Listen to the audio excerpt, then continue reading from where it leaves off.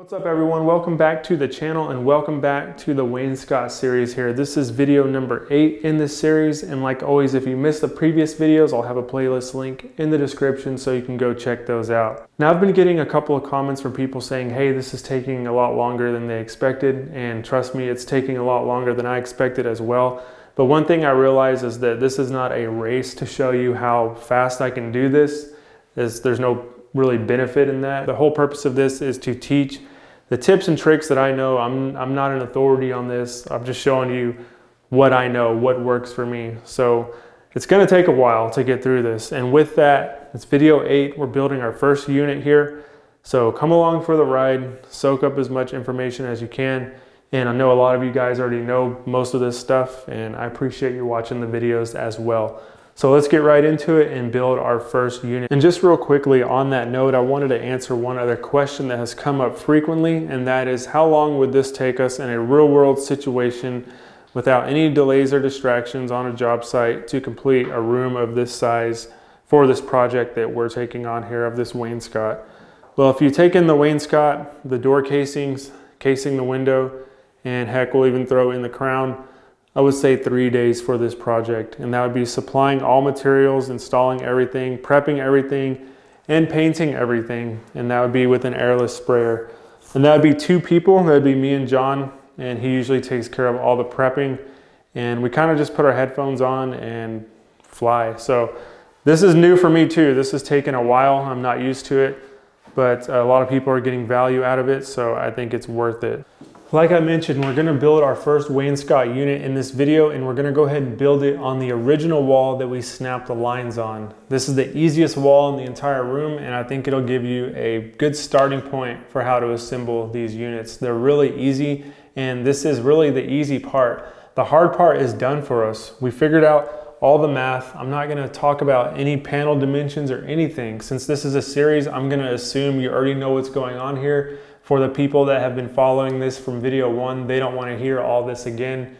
That's been done. We're ready to get to work. Now, one other thing I'll mention is that with these walls having these lines snapped on them and this whole unit kind of sketched out on here, it really gives you a feel for what you're trying to accomplish.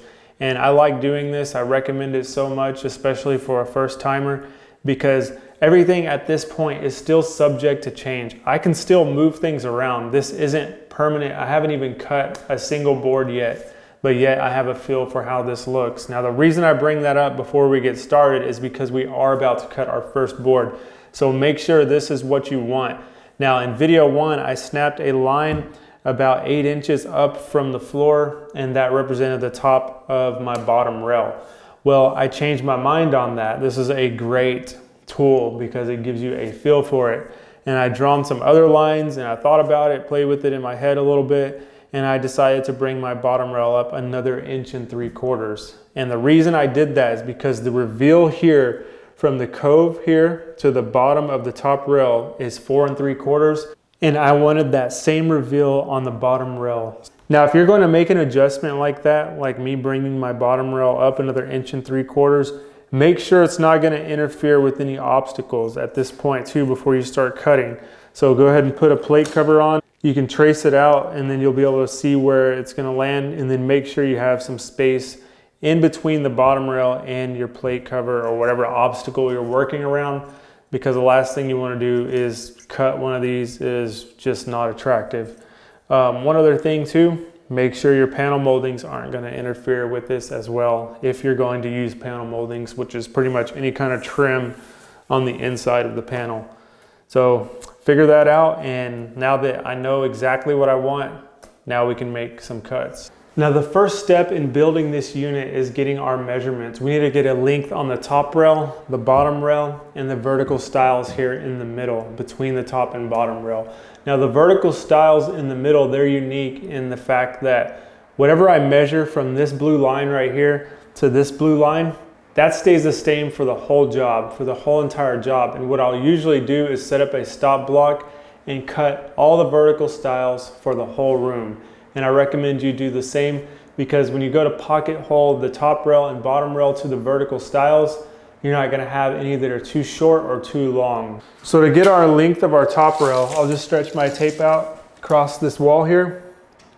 put it against that wall, and then I'll go up against the casing. Anytime I can go reading up against the casing, I always do that because I have a clear line of sight. And for this, we will go 87 and 5/8. Same thing for the bottom rail. Just gonna drop it down and make sure it's the same. And we'll go 87 and 5/8. Those are the exact same lengths right there, which makes it easy for us. Now we'll get a measurement on our vertical stiles. So this blue line right here represents the bottom of my top rail. This blue line right here represents the top of my bottom rail. This dimension right here from line to line is exactly how long I need to make my vertical stiles. So to get that, I'll simply just put my tape measure on this top blue line and get a reading at the bottom one. And I am dead on 24 inches, which is perfect because you know most materials come in 4, 8, and 16-foot lengths when it comes to this kind of work. So with that, I'll maximize material usage and have less waste. I didn't plan it out like that. It just worked out perfectly to have them 24 inches. So this is great. I'm gonna cut all my vertical stiles now at 24 inches.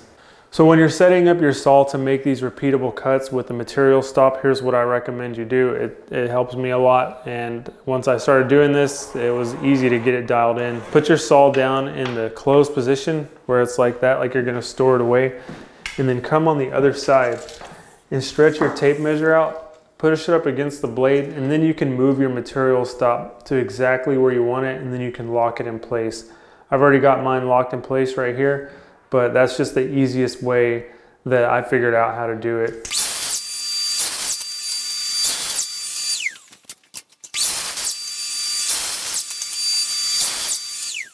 So we'll go ahead and cut our top rail, which is a 1x6, and we'll cut that down to 87 and 5/8.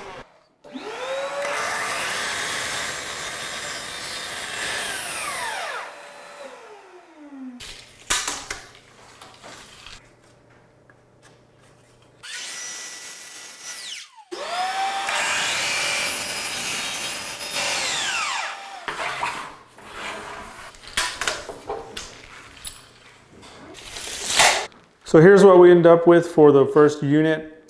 Again, 1x6 top rail, 1x8 bottom rail, 1x4 vertical stiles, and I just laid this out roughly so you could see it. And this will be elevated up off the floor, and we're gonna just shoot a laser line and put this in one piece. But first, to get it in one piece, we're going to pocket hole the back of all these vertical stiles right here. Each vertical stile will get 2 pocket holes on both ends, and then we'll be able to attach it to the top and bottom rail.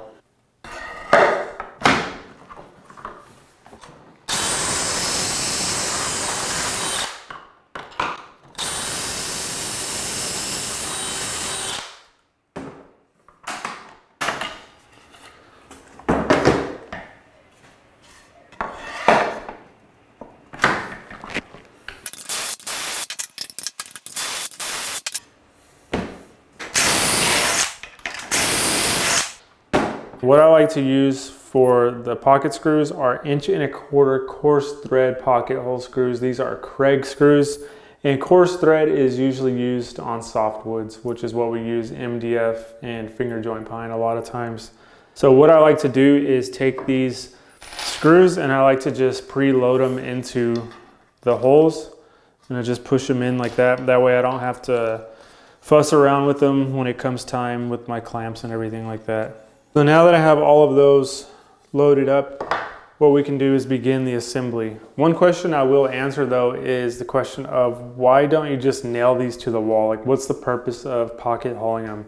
Well, if you have that question, what I want you to do is take a straight edge, could be a level or a straight board, and hold it against any wall in your house, and that should answer the question for you, because no wall is perfect, and when you're trying to line up 2 materials that you want to be flush on something that isn't perfect, it's really hard to do. You'll have to use shims. It's just really weird, a big waste of time. I've tried it, and this is the better way. If you don't want to use this, you could use a plate joiner and biscuits. So it's just a biscuit joiner, and that will hold the 2 materials flush. But what I like about the pocket holes versus that is that you can build it and like set it in place all as one. So this is my preferred method. So what I'm going to do to begin the assembly is just get my bottom rail, stand it upright, just right here, and then take a vertical stile and place it at the end. I want the edge of this vertical stile to sit flush with the edge of this bottom rail. Then I'm going to take my clamp. This is the Automax clamp from Craig. It's awesome because you don't have to adjust anything except the tension on it. So it doesn't matter how thick the material is, it will hold the tension that you set it to. So like this is 3/4. I could have it, I could have these as 1-inch boards, and the clamp is going to be the same tension. So I'll just squeeze this once I have it flush. And if I don't have it perfectly flush, what I can do, a little trick, is just roll this around and I can scoot it over. Like if I pull this to the left, this clamp, it'll actually scoot the board over, and then I can feel when it's flush with my hand.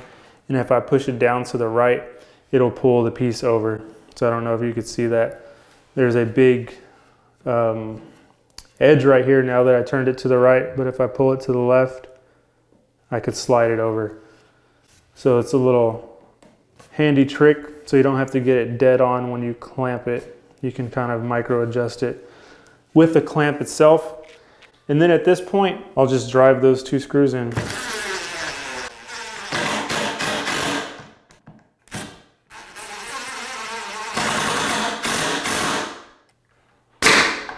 So the reason we use 2 pocket screws is so this doesn't have any twist factor in it. If you just use 1, this board would still want to twist.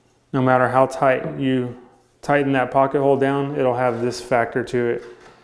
But with the 2 pocket holes, it's not going to do that, because obviously there's 2. And the next step is to go to the other end over there and do the same exact thing. Get it right flush with the edge of the bottom rail, and then we'll put the middle stiles in. The middle ones, I'm not even going to talk about the math, because like I mentioned in video number 3, I explained everything of how I got to this point.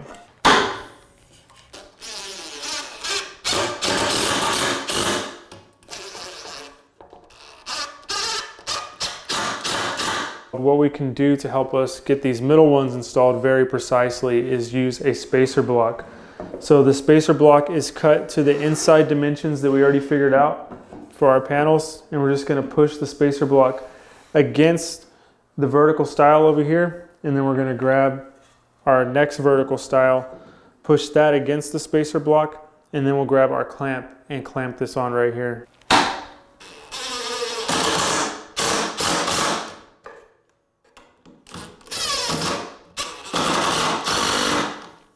And then we can just work our way down. We can push up against this stile and then hold this board. Same thing with the spacer block. And then we'll check something out real quick. I'll hold this in place, and this should fit right here. Perfect.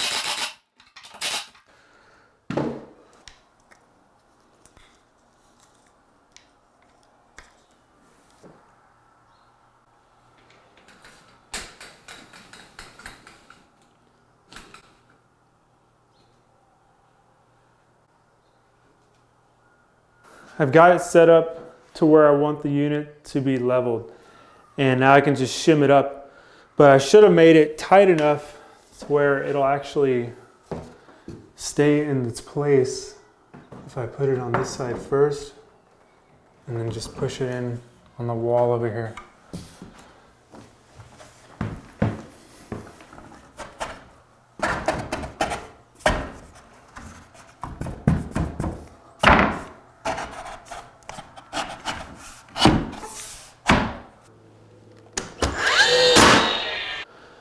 This gap down here will be covered by a base molding. But to keep it from tilting, what we'll do is we'll throw like a thin strip in here, just something that's the same thickness as the bottom rail, and that'll allow the base to not be tilted when we shoot it into the bottom plate of the framing back there. And this will also have a cove molding on top of it like that. So that's an idea of kind of the finished look at the bottom here. But from here, it's basically just nailing the rest of this off and finding the studs. If you remember at the beginning of the series, I said we pretty much use a 1x8 for our bottom rail like 90% of the time, because we always have whatever width of base to hide whatever's left over. So there's really no use in buying like a 1x12 bottom rail, because the rail is going to float anyways up off the floor, because this is what's keeping us level right here, this laser. So that's how I do it, and it seems to work pretty good for me.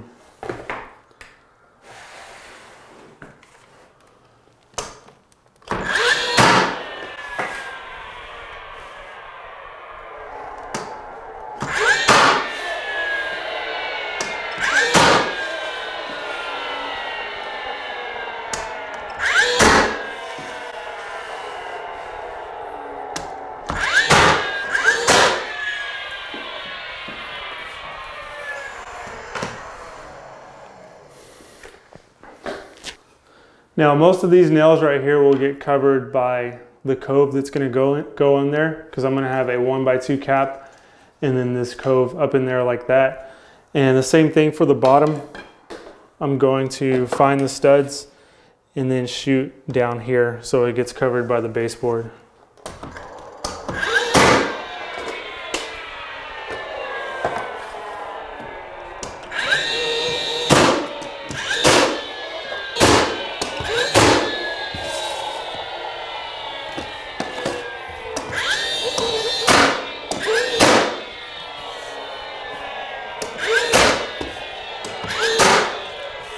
All the nails in this corner will be hidden by the next unit that covers it up if I put them in the corner. So there you go, there's our first Wainscot unit for this room, and it's always a good feeling to be at this point and to see it actually come together. It's no longer just lines on the wall, and now we can get a real visual on it, and I love it. I love the proportions. I'm looking forward to building the rest of these units, which actually is the next step in this process. And then we're gonna go ahead and trim everything out, which is my favorite step. So hopefully you'll come back for those future episodes, but that's gonna do it for this one. Thanks so much for watching. Thanks for your support. And let me know if you have any questions in the comments below, and I will see y'all on the next episode. Take care.